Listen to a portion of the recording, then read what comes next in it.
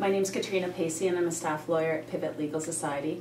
What really inspires me about Pivot and Pivot's work is that it's really rooted in the downtown east side. It really is rooted in the experiences of people who are struggling with the important and pressing human rights issues going on in this community.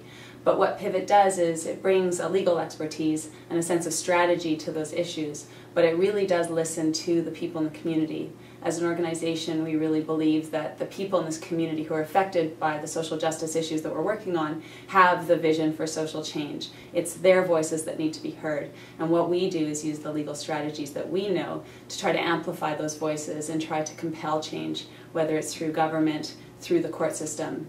We bring a legal expertise to the issues, but it's the vision that comes from this community that we're working towards.